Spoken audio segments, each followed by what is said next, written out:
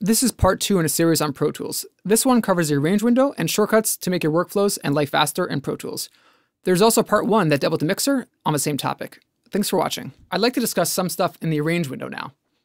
The first thing is fairly simple, but it is handy and I use it a lot. Just double-clicking any region to select the whole entire region, instead of, say, using the selector tool and going like that, or hitting Command A, which all work, but just another option. Next, select any area that you want to cut, highlight it, and hit Command E, and that chops it. And then you can get rid of that. Say I don't want that little clip there in a session, in the session. It's pretty convenient. For instance, say this is a track, and I want to now export this to someone else, say they're in Logic or Ableton, to mix it. So we're going to highlight the whole thing. We're going to hit Command A, because it's not a continuous file. So if I double click, you got to click 3 times to do that. So I'd rather just hit Command A.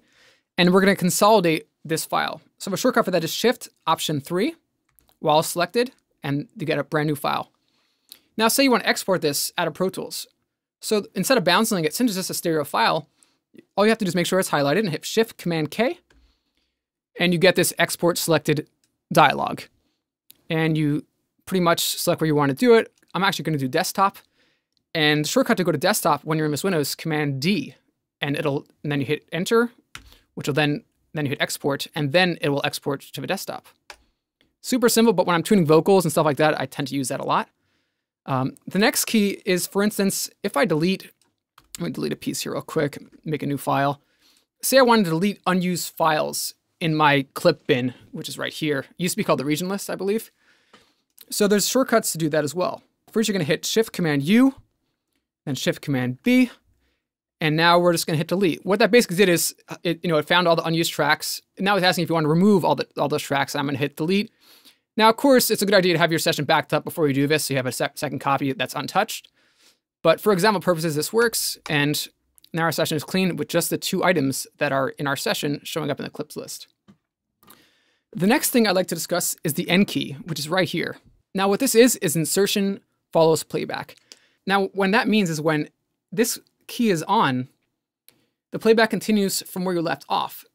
And when it's off, it continues and stays at your current playback location. So it's good for punching in at the same spot and doing takes. Let's just try it out.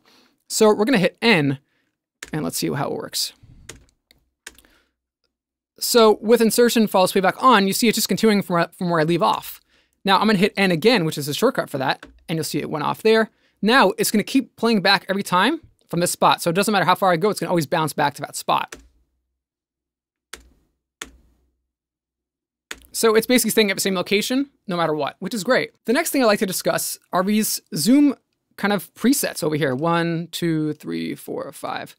Now you can actually set these how you want. If you have certain zoom kind of styles you like, say you like to zoom in sometimes at a certain size or zoom out on a certain size, you can pretty much do that, with the R and T keys.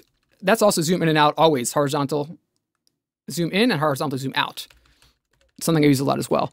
So for instance, say I like this, how far this is zoomed in. So you can hit the Command key, hold it down, then click preset 1.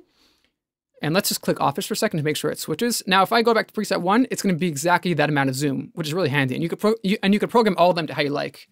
One other thing I use a lot when editing, especially, is going up and down a track. I don't like having to click like this if I don't need to. So say you're at the top track here, right?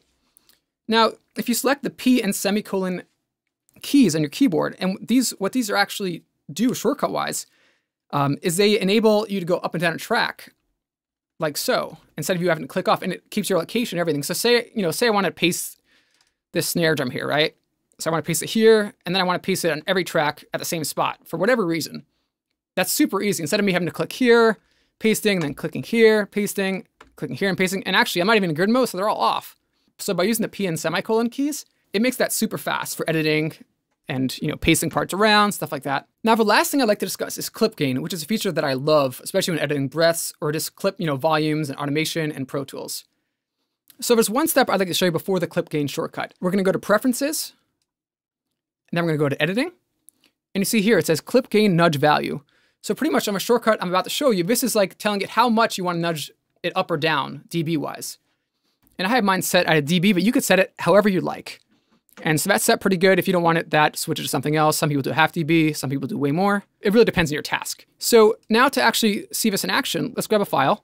and I hit E to zoom that in real quick. Say I want this file up a dB. I can go here at the bottom at that little fader and clip it up a dB.